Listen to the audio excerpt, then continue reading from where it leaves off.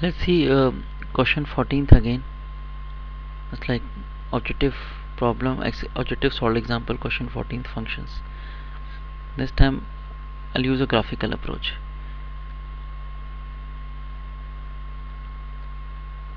See, the question is we have to find number of solutions of this. Had it been find the solutions of this approach might not have been a good approach. As we are supposed to find number of solutions, what we're going to do is we'll draw graph of this and graph of this and find points of intersection in right half, or in fact for x between root 2 and root 3.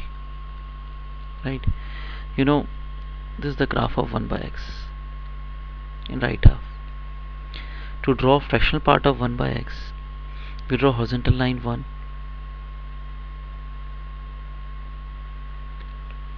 right, and then we draw 2 and goes on. But we're not bothered about these lines because we have to be on right of 1. This point of intersection is 1 between 1 by x and 1.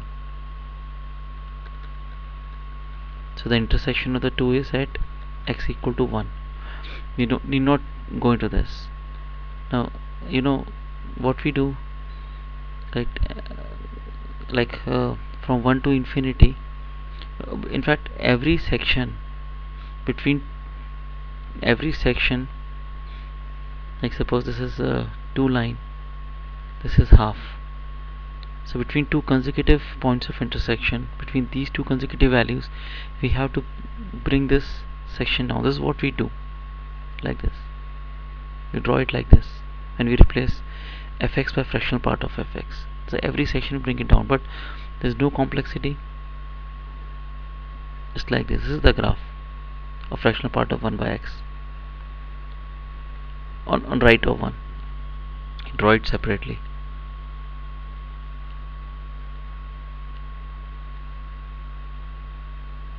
Right, now if you look at x square, fractional part of x, we draw 1 line, 2 line, 3 line, goes on. Points of intersection 1, root 2, root 3. Now between two consecutive points of intersection, we have to bring sections down. We'll bring this section down, open at top, bring this section down, open at top. So this is the graph between root 2 and root 3. So if you just plot here, this is 2, this is 3. So root 2 and root 3 is between 1 and 2. Right. So if you draw a graph of this between root 2 and root 3, it will be like this. So you can see between root 2 and root 3, there will be only one point of intersection between the two graphs. So number of positive solutions equals to 1. Right. So what I have done, I just repeat that. I draw graph of fractional part of 1 by x between root 2 and root 3.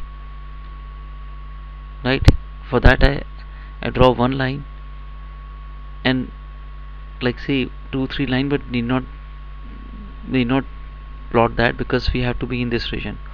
And between these two lines, fractional part of 1 by x is this graph, is same as 1 by x. In case of x square also, I've drawn graph between root 2 and root 3. That is, this section will bring it down between 0 and 1.